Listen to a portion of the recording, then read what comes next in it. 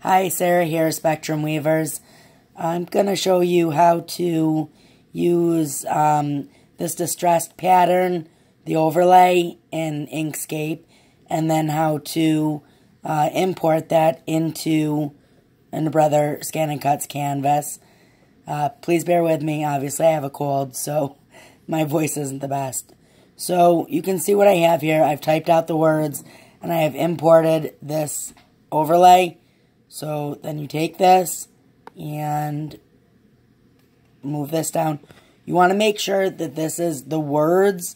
Whatever you're trying to distress is the bottom layer. So you can see how this is on top of it.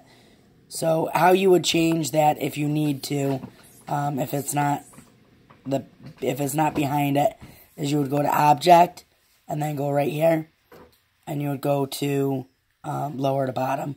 But I already have it as the first layer.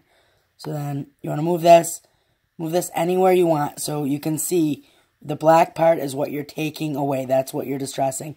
Now you can, if you want, if you wanted it to be a larger pattern distressed or a lesser pattern distressed, you can grab this by the corner, press Control while you're resizing, and that'll keep it all to proportion. And that's going to change how much you distress. What I found the best pattern is if you make it so that the